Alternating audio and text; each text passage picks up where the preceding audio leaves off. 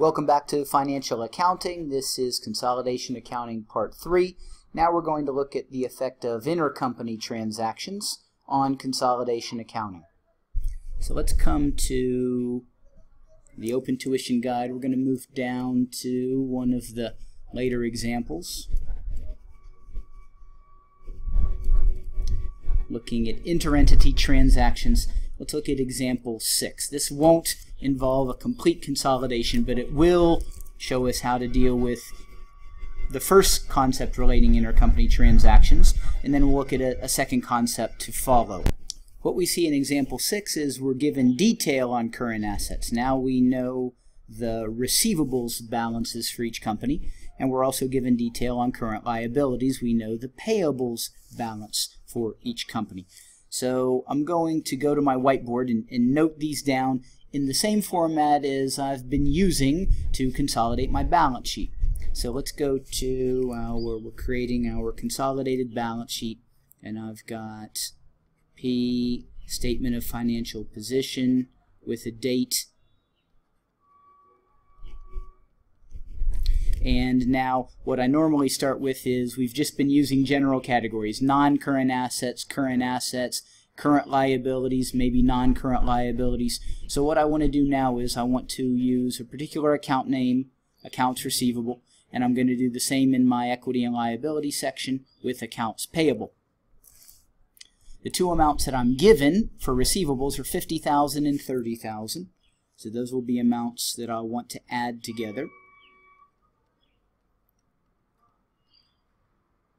And then for my payables, $35,000 and $40,000. Those are amounts I'll want to add together.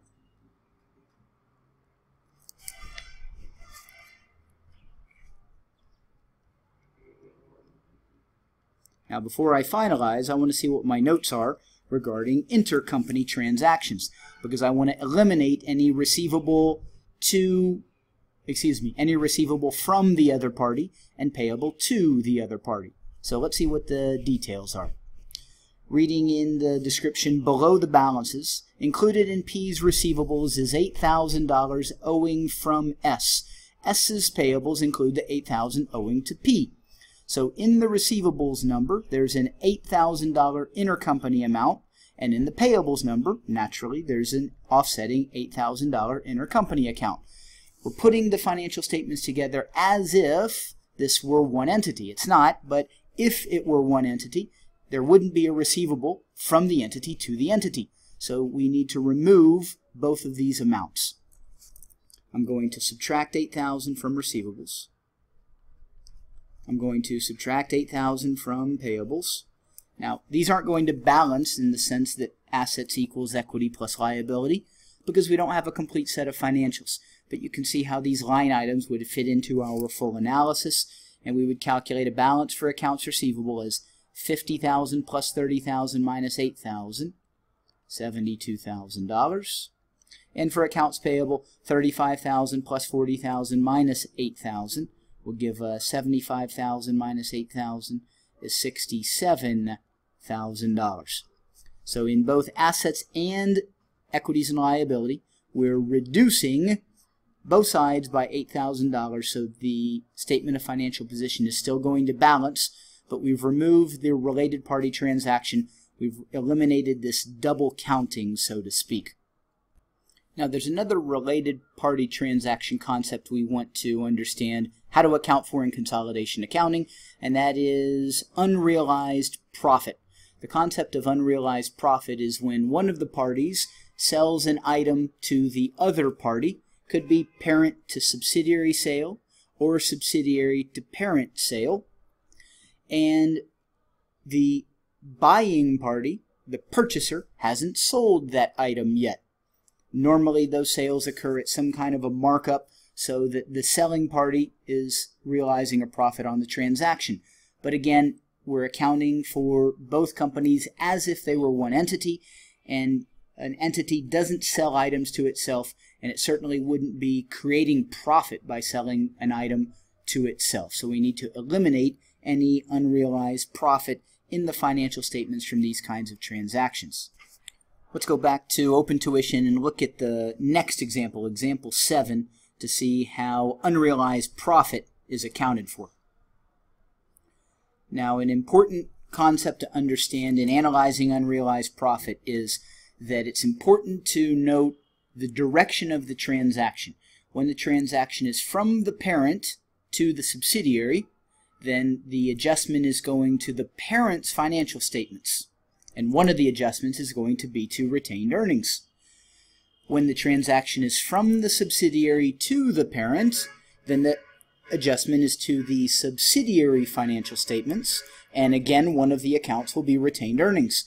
The reason it's important to note the direction is because if we're making an adjustment to the parent retained earnings, then 100% of the effect will relate to the parent. If we're going to adjust the subsidiary retained earnings, then a portion of that adjustment is going to affect the parent, and a portion of that adjustment is going to affect the non-controlling interest. So let's see what's happening in our example here, example 7. The ownership is 75% to the parent and 25% therefore to the non-controlling interest. And again, we're not going to go through the complete consolidation. We're simply going to look at the adjustments to the financial statements relating to the unrealized profit between the entities. We're given our financials, and then we see in the description, during December 2010, S has sold goods to P for $6,000. S sells to P at cost plus 25%. Now let's think about what this means. This is going to have two possible effects on the financial statements. One is income statement only. And in a later lecture, we're going to look at the consolidated income statement, so that's not going to directly affect our calculations here. But as sort of an introduction, note that when we're selling from one entity to another, we don't want to record that. That's like selling to ourselves when we're consolidating our financials. So we need to back that out. So we would have some kind of adjustment for the sale of $6,000.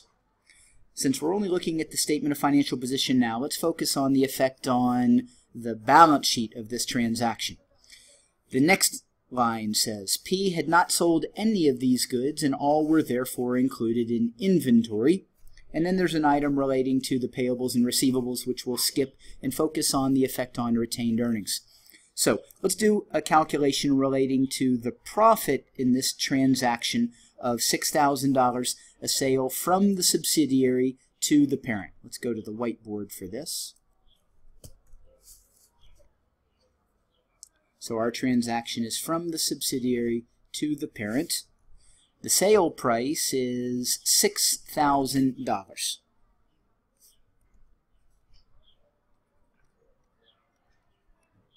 Now there's some profit in there. We know that because the description tells us that S sells to P at cost plus 25%. So what we want to do is we want to find out what is the cost so that we can then find out what is the profit.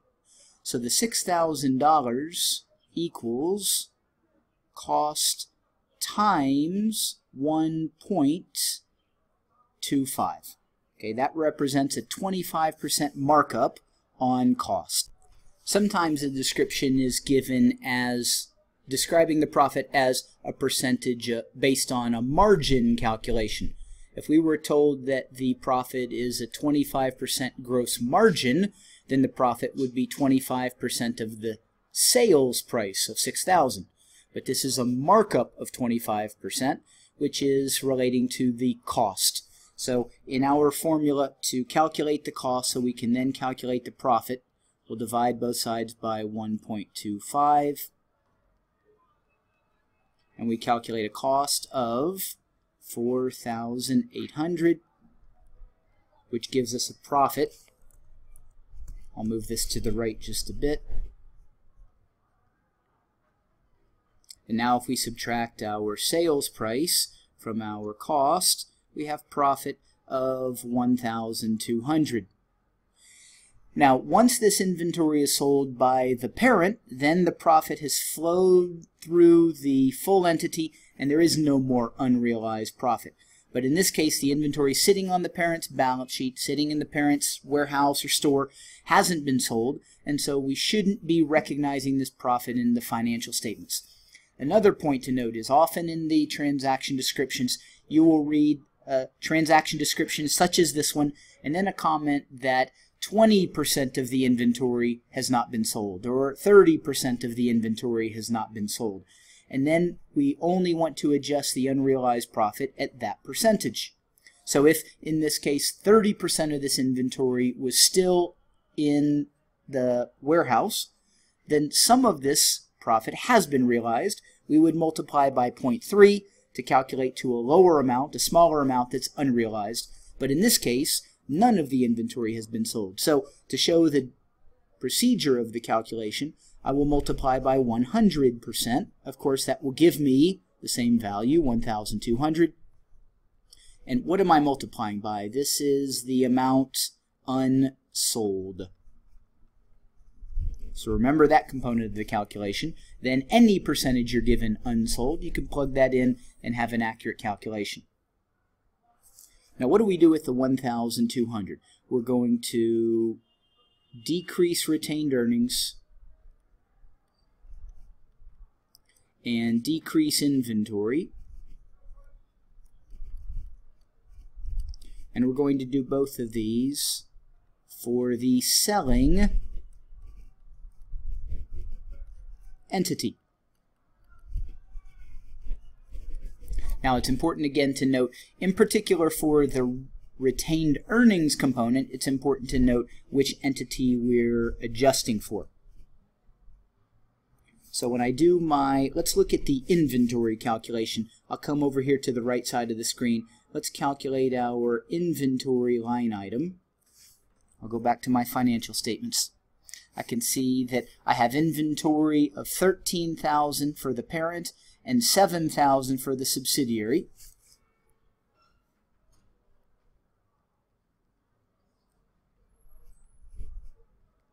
And then before calculating my consolidated total, I want to look for any adjustments, and I know that I have one. So at the subsidiary level, I've just calculated 1,200. I'm going to subtract 1,200, and I will have a new inventory amount at the subsidiary level, which is going to be 5,800.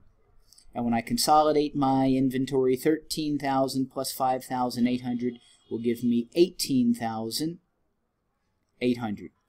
Even if I hadn't calculated that reduction with the subsidiary, if I just subtracted from my subtotal of 13,000 plus 7,000, I'd still get the right number in inventory, but that will be different for retained earnings. So in calculating my retained earnings item, I'm going to prep my retained earnings line item. So for retained earnings, I'm gonna build that in a moment. Let's do a retained earnings calculation. Let's do a retained earnings calculation and then see what we're going to plug in here for retained earnings. So in my retained earnings amount. Now, as I've mentioned, these calculations will become more and more advanced, more and more involved.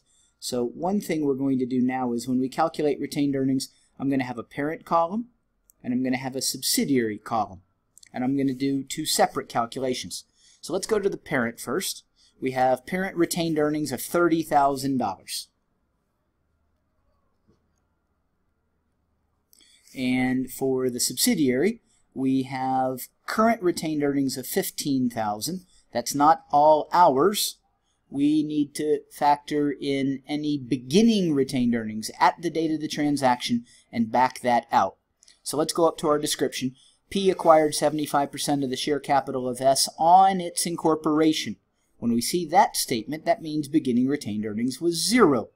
So the subsidiary retained earnings before adjustment is $15,000 minus 0. And I want to show the minus 0 even though it doesn't have a math effect. So you remember, you want to subtract the beginning balance. Now let's see if we have adjustments, which we do. We've just calculated the $1,200 as a required adjustment to decrease the subsidiary retained earnings. So we're going to subtract 1,200. And now the subsidiary retained earnings will be $15,000 minus 0 minus 1,200 is $13,800. Now what we need to do, we have our adjusted retained earnings for the subsidiary. Now we need to allocate this to non-controlling interest and to the parent shareholders. So at our respective percentages, the parent owns 75%. Let's go back and confirm that. Yeah, 75%. The non-controlling interest, which we're not calculating the full amount now, but I'll just note here you'll have 25% going to the non-controlling interest. So the amount for the parent is $13,800 times 75% is $10,350.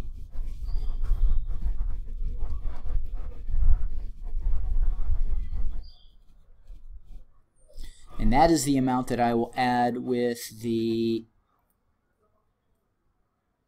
parent retained earnings of $30,000.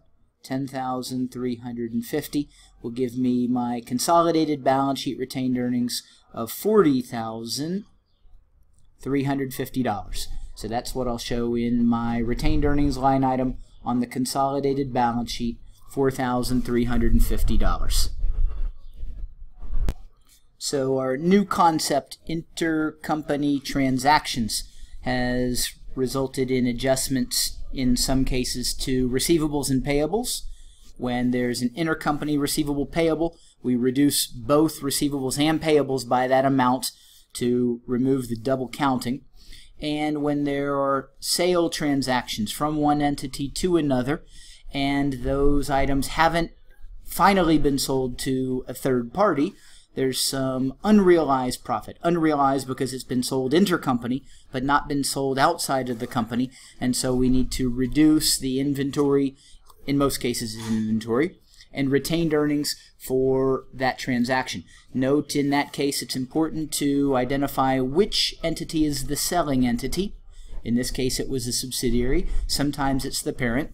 You then adjust that entity's inventory and retained earnings, and then complete your consolidation accounting. So what we have here, we don't have complete financial statements, but the inventory line item is prepared now based on an adjusted subsidiary inventory balance amount.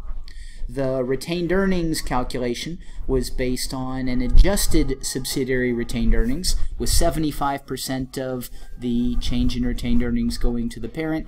Same procedure as we've seen, simply requiring an adjustment to retained earnings before allocating retained earnings. This is where we see the importance of identifying the selling party.